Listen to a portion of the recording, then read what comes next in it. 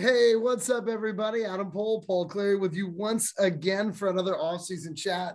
And we've got a former Baysox great who has, Paulie's kind of stepped into the radio business. Josh Towers is with us. Josh, thank you so much for taking the time to join us here this evening. Yeah, I appreciate you guys having me. Thank you. Yeah, Josh, I really was a big fan of yours. We are of a similar age. So when you reached the major leagues, with the Orioles, my beloved team, I was, just finishing up college. And, it's interesting because in that era, that was when Jamie Moyer pitched a little bit for the Orioles. And you were a pitcher that also had such a great feel for pitching. You see scouts and they drool over the throwers. They drool over who's hitting 97. But you were such a guy that was able to progress through the minor leagues due to your ability to really pitch, and it had to mean so much to be at that level in the game.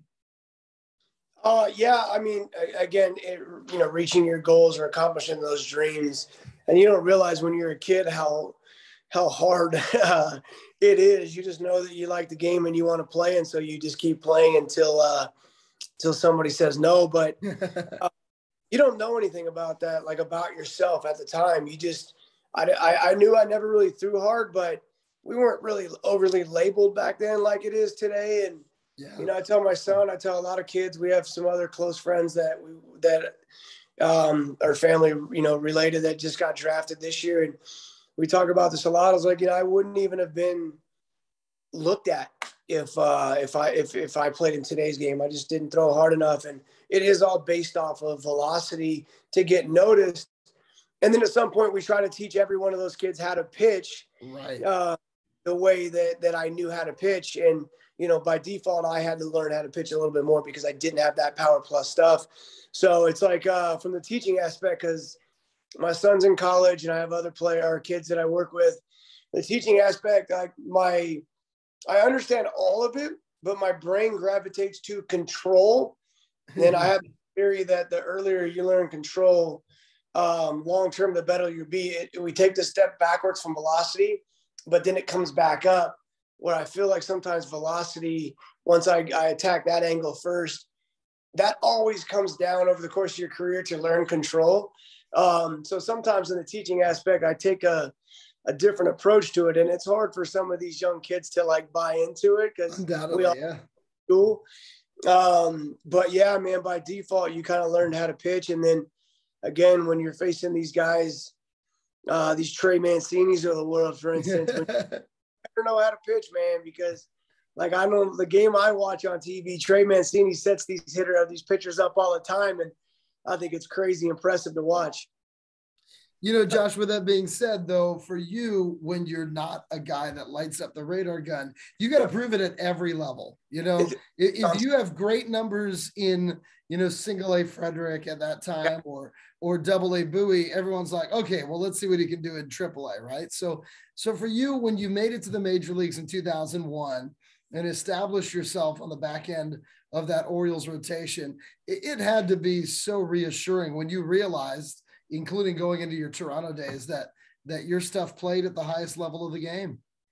I always knew that it would, but I had a lot of people always tell me no. I mean, I had along the way telling me I'll never get to double A, for instance. And I remember our coordinator at the time was Sid Thrift. And I think I said something when I made it to the big leagues that Sid said, Josh was never supposed to make it, but he didn't listen to anybody. And I thought, I thought that was kind of a cool compliment. Because again, I say to my son all the time, I didn't know any better. We just played baseball, and I always, if I did well enough, I could make it. I didn't know that. Honestly, I really wasn't supposed to. And it's rewarding, but arrogantly in your head, you always believe that you were going to get there. And I remember I messed up probably getting the call up in 2000. I got hurt in 2000 AAA. I separated my shoulder falling off a trampoline one night. And luckily for, Jay Spurgeon earned the call up at the time, which was kind of cool. But so I kind of missed that. But when I did get the call up and I felt like I did well in the minor leagues, I remember arrogantly telling my pitching coach, even though I was crazy excited, I think I arrogantly said it's about time or something like that. Like, could have been any more disrespectful. Like, it's not, it's earned, and it's never something that like you're supposed to have. Like, it's something that you earn. No one's guaranteed. It's not guaranteed because you play baseball that you're going to get that call up. And, but in your head, you kind of feel like at times it is. And so it was, it's hard to put into words what it really, really meant, and what like the appreciation aspect of working your whole life and having these dreams. And then it really did happen. Like, you're really going to Baltimore, to Camden Yards. Like, it's not, are we sure? It was cool.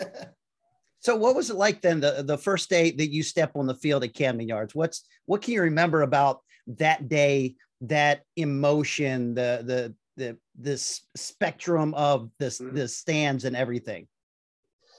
There's a lot of moments that blur together. The actual very first day putting on a uniform with the Baltimore Orioles and going to the bullpen, I don't remember because I didn't pitch that day that I recall. But I remember the very first day I pitched. I remember the situation. I remember running from the bullpen. I remember after the inning was over, in between innings, what Cal Ripken did. Like, you remember some very specific things. But like the blurriness of like showing up to the field and getting your uniform and making sure you're on stretch on time, but crazy nervous, and who you're going to play catch with, like all that stuff kind of like, I don't specifically remember. So you don't remember who you played catch with? You don't know who your first guy is, and you were like, we're going to be friends forever. Crazy. Those are like the cool things to me too. I don't, but the MLB debut coming out of the bullpen, like, I remember that. I mean, I remember running out of the pen in left center, and Ben Grieve was on second base. Vinny Castilla's the batter. And I remember like running past Ben Grieve as he's standing on second base, and it looked like he was 10 feet tall. Like, it looked like a video game. It wasn't real. Like, I'm like running by, and like I felt like I was looking straight up, like, oh my God, that's Ben Grieve. And like in the beginning, you see the names on the back of the jerseys more than the holes in their swing and the uniform. But yeah, Ben looked enormous, and Vinny Castilla was up. And I remember very first pitch, learning back now, lesson learned. Vinny Castilla, like, that's his kid making his major league debut, and he jumped ship. He swung at the first pitch, and he was trying to set me up, which he did a pretty good job. He got a pitch to drive, but luckily for me, I hit my lanes well, and Vinny popped it up in foul territory on the first pitch for the third out. And, thinking back to it, like, he knew I was going to throw a strike. Like, that's what my whole, you got this dude making his debut. He's not worried about really locating it. He's just worried about not throwing a ball or walking somebody. So, right. Veteran move by Vinny, but I got away with it. But I remember because there was 2 outs after the inning was over, I went, got my drink, sat down, and Cal Ripken Jr. came, sat next to me, put his hand on my leg for a second, and then put his hand on my chest. And of course my shirt's moving. My heart's going so fast. And he looks at me and he goes, "Nah, I think you're going to be okay." And he walked away. Oh, that's great. You love Josh, confidence, man. I mean, you show it. And I think that you talk about teaching young pitchers, right? And you can teach them mechanics. You can work on control. You can now, I mean, to be honest, something that's different in today's era, which is, you can do all these things to try to develop velocity, with weighted ball routines and all of the like things of that nature. But more importantly, if you don't believe in yourself, it can be a really lonely place on that hill in front of all those people. Yeah, all that stuff to like increase velocity at the end of the day doesn't really do anything. I mean, I can get stronger. Mm-hmm. I can work on specific things. I can maintain strength and speed internal. There's things that I can do to help unleash what I have, but you either have it or you don't. And then how you get it to come out and how you get it to maintain is important. So all of that stuff becomes dangerous at times because, used wrong or the wrong timing can be detrimental. So it's tricky on the whole velo thing, but you do your best and try to, again, you don't want to like get hurt too much. You don't want to like try to do too much stuff. And so you try to teach the pitching aspect first as you're maintaining the strength and learn. There's so many little things. I was talking with a kid named Joey Estes today who pitches for the Braves. He was in low A last year, had a phenomenal year. And I worked with him last offseason with my son and the rest of the kids that we have that are either in pro ball or in college. And I was kind of getting on him today a little bit, like, yo, we got to get this throwing thing started. And he's like, well, I kind of did start. I'm about, 2 to 3 weeks in. And I was like, bro, there's no about. What do you mean I'm about? Like, this is case specific. Everything we do is very important. Like, there's a start time. We have a program that we're following very specifically. Because you had a good year last year doesn't mean that we rest now. Doesn't mean that when we were specific last year, now we can kind of chill. Sometimes we'll go, or maybe a 2 or maybe a 9, or because it's not like that. It's like, this is the next level for you of development. You went to spring training, you had a really good spring, you came in ready. Your season was top 10 in all of baseball, minor league baseball, for what you did.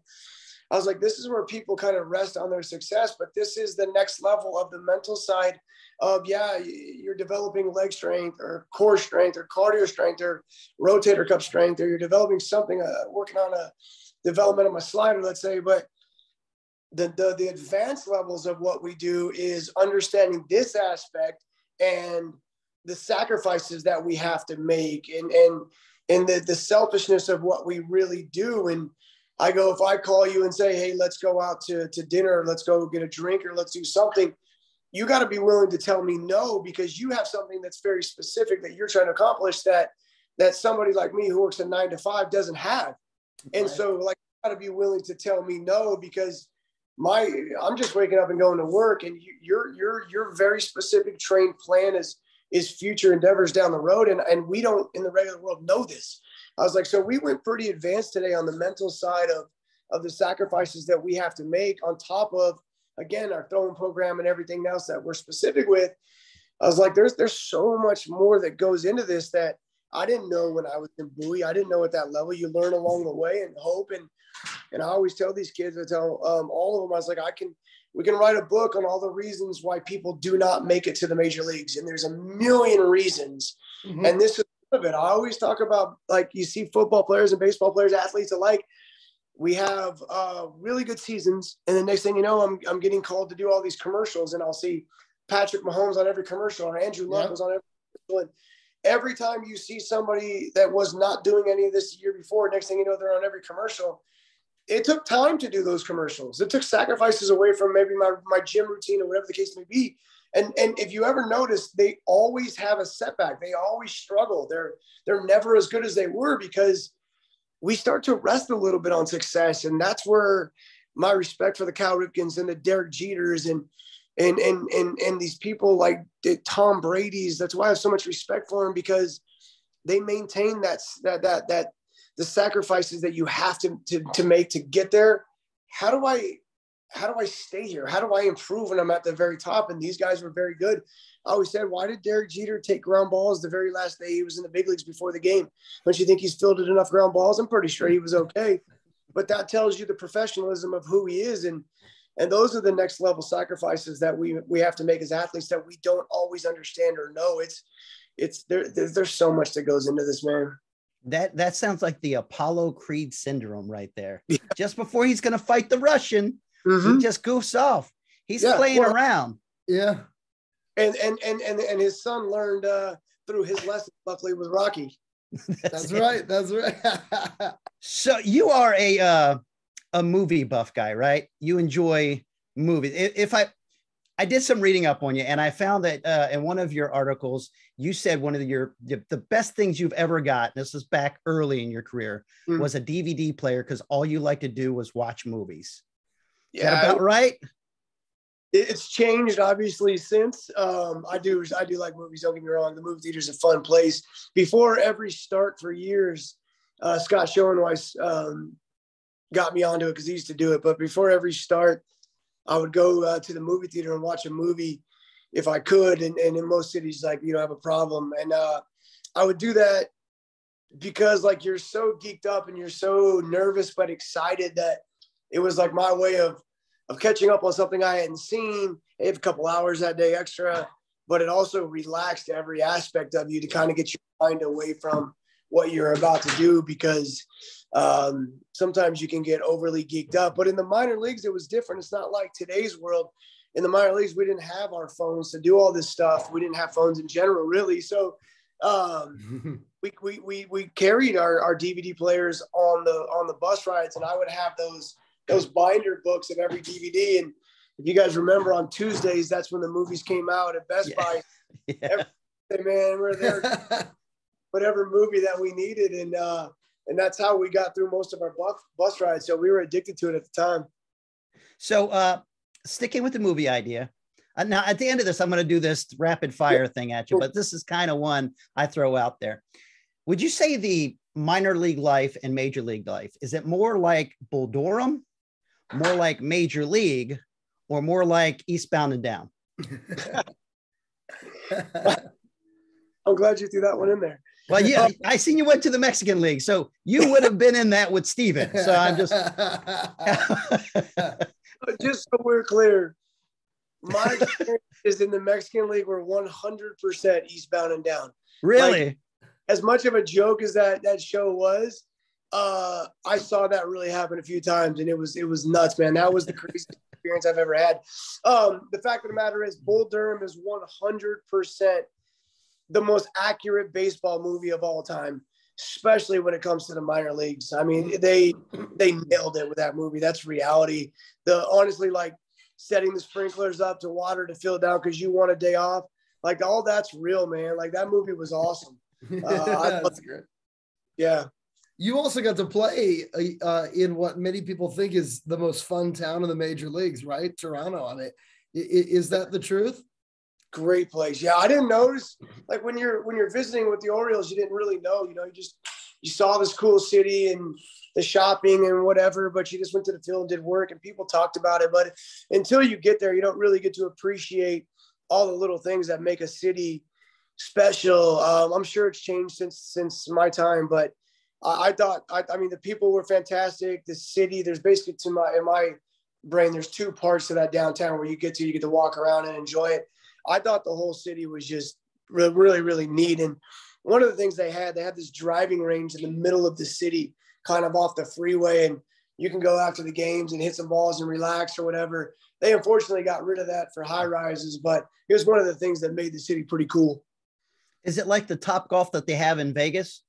Yeah, it was just a driving range like that. We get to, oh, so it wasn't like computerized, all that fancy stuff. Just a legit range for golf, but it was like 2-tiered, and you hit into the net, but you're really hitting into the city of the skyline. Yeah. And it is, I guess, at this point, it would be their version of what Top Golf would be. It was pretty cool, man. So while you're in Toronto, let's jump in to the A-Rod day. Yep. The day you plucked him, which, by the way, being an O's fan, fantastic. Hit him again. That son of a hit him again. What led up that? What sets you off? Just like, you know what? Nope. This man deserves. He earned it. He cashed the check. Time to get it going. Yeah. I'll try to make the story quick. It's a long story. How it started, we were in Toronto. He was on first base. There's 2 outs. Posada was up, if I'm not mistaken. Howie Clark's playing third. Yeah. John McDonald, shortstop. 2 outs. Alex takes off on the pitch, and it's a pop fly to Howie Clark at third. So he's camped. As Alex ran behind Howie, he yelled, mine, mine, mine. So Howie immediately thinks Johnny Mac's calling him off for the ball, which you would as a third baseman. So Howie just peels out of the way, and the ball falls down, and Johnny Mac's nowhere near it because he's not going to call it off. Howie's camped. And at that moment, we all, like, you heard him say it, but you realize what really happened at that moment. And so a lot of people, they're like, okay, not that big of a deal, but that's one of those unwritten rules that you don't ever cross in our game. Like that's just something you don't do. And so Howie, very respectful kid, didn't say too much, maybe like, come on, Alex, you can't do that. John McDonald said something to Alex. Alex turns to him and says, who the blank are you? Like, kind of just belittling Johnny Mac, which is funny because there's only 30 major league shortstops in the world. I mean, J-Mac is, you know, and A-Rod knew he knew he messed up. He knew he never should have did that. Again, that's a line you don't ever cross, stuff like that. You signs a second, whatever, good. You don't do stuff like that. And like a lot of us were pissed off. I remember Matt Stairs was pissed off. I was pissed off. There's a lot of pissed off people. Again, I can't emphasize, like, as a player on the field, like I couldn't imagine doing that. Like, it's just so crazy to me. So we're obviously gonna hit Alex. My good buddy Brian Wolf is making his major league debut. Alex is next at bat. And as he tells me, he was told not to hit him. I said, you're being a sissy, first off. But again, you're making your major league debut, and the first guy you face, like, that's the situation. So Brian, some coach told him not to do it. So he didn't hit him. So the very next time we're facing them, we're in New York, and everybody knows on my team that I'm going to drill Alex right away. And so I'm in the bullpen getting loose, and I hear the phone ring, and I was like, why is the phone ringing in the bullpen right now? And somebody answers it, and they're, hey, and I'm warming up, right? Getting ready for the game. And I get to, hey, Josh, come over here. It's John Gibbons, our manager. Get over here. He wants to talk to you. I'm like, dude, I'm warming up. And they're like, yo, I'm like, you got to be kidding me. And I'm very routine oriented. Like, I'm messing with my stuff. And I'm like, what's up, bro? And he goes, hey, you can't hit Alex. Major League Baseball just came in, said if you hit him, you're suspended, I'm suspended, vice versa. We get penalized, all this stuff. And I was like, I don't care. I'm still going to hit him. And he's like, Josh, I'm telling you can't hit him. And I was like, Gibby, like, I can't just let this go. And this is not the first time the Major League Baseball stepped in. And every time they step in, it prolongs it. It makes it worse. They did this with Tampa as well. If we just handle our business, it's over already. But every time they step in, it lingers because internally, like, as a player, you're not really going to let it go. And Major League Baseball doesn't understand that aspect. They think they're kind of nipping in the butt, but they don't. They just make it worse. So I'm coming through the field after I get done right before the game starts. I'm walking to the dugout, and Matt Stairs can sense that I'm kind of pissed off. And he's like, what's wrong, man? And I was like, I just got a call, and I can't hit him. Gibby said this. And he goes, and don't get me wrong, Matt was angry, very upset about this whole situation. So for Matt to say this was kind of weird, but he's like, don't. And I was like, what do you mean don't, Matt? Come on, dude. And he goes, dude, they're back to our place in 3 weeks. Just don't hit them. Everybody will forget about it. And then, you know, if you feel like you want to hit them then, but let it die down and everybody forgets about it. And I was like, dude, that's why I love you so much. You're always ahead. You're always 3 steps ahead. So luckily, a few weeks later, when they came to Toronto, I was actually pitching game 1 because it just worked out that way. And so I was going to wait to hit him. And then I gave up a couple of hits or something. I was pissed off on the mound, and he comes up, and now I'm going to drill him. I didn't tell my catcher anything, but now I'm going to hit him. And all I could think about was, like, where do I want to hit him? Like, you're never going to throw at somebody's head. Like, you just don't do that. No matter how mad you are, you don't do that. If I hit him in his butt or his back area, like, that's not going to do anything. I don't throw hard. That's, padded area. So I'm like, you want to send a message and you want it felt, but, like, you can't cross lines either. So I'm on the mound, like, where do I want to hit him? And as I'm sitting there, like looking in, I just see his knee. And I was like, man, if I hit his knee, that's bad. That's ball on bone. Like, he's going to feel this. And I knew I had good control. So I decided I was going to try to smoke him in his knee. And luckily for me, I threw a sinker and hit him perfectly in his knee. And, the rest is history. We fought quite a few times after that. You know what, Josh, before we jump into Paul's questions, I do want to make a note that story all started with Howie Clark, a former Bowie Baysox. How about that? My old teammate, roommate, everything for years. Actually, before I get into that, Adam, I got one more thing to talk about. We talked about his glory. He had like a shutout in Camden Yards. There was a point where he's back in the minors again, and he's playing, it's July 26, 2008. He's playing for the Sky Sox, which I believe was the Rockies, right? Yeah. He's facing a guy, second inning, facing a guy named Ryan Roberts from the Red Hawks. Mm-hmm. And Ryan gets off of him in 1 inning, 7 RBIs and 2 home runs. And what is going through your head? Like, Coach, just take me out. Damn, I don't want to see no more people. And then it goes another one. And were you like, I'm just going to hit him. I'm just going to hit him next time I see him. You're gonna trip out on this story. I've never told the story. And I don't really lie either. So, for people who think I might be embellishing a little bit, I don't mind telling it, but I honestly feel like I don't want any player listening to this to think that this is something you should ever do, because I don't condone this at all. The Rockies and I had a bad relationship from the get-go, unfortunately, and it sucked. But my team was I love my teammates, and we, everything was fun the season, but they trapped me down there, and for whatever reason, they just, they held things against me. And my manager was a good dude, but he was a company man too. So I don't know what conversations they had throughout the course of the season about me. But I thought for a while I was doing good as a starter. Then they put me in the pen and hid me there. And they were doing anything they could to not call me to the big leagues, which at that point, whatever, I'm on a major league contract. It's messed up. But again, they had their reasons. And next thing you know, I think I'm starting again. I think I started this game. Ryan was, by the way, my teammate with Toronto. We're buddies. Yeah. I did see that later. Yeah. You guys were together eventually. Ryan and our friends. I'm getting rocked in this game. It starts to go south, and I'm starting to get tattooed a little bit. And I'm a very good team player. I understand a lot of things, and there's times where a starter gets rocked and your bullpen has to pick it up, and you don't have innings, and your starter has to go as much as they can. Some days it is what it is. And I understand all of that. We weren't in that situation, and I started to get rocked, and he's just leaving me out there to die. And he's not even flinching. They never come to the mound to have a mound visit, nothing. And it's to a point where I'm trying everything in my power to be successful and get outs.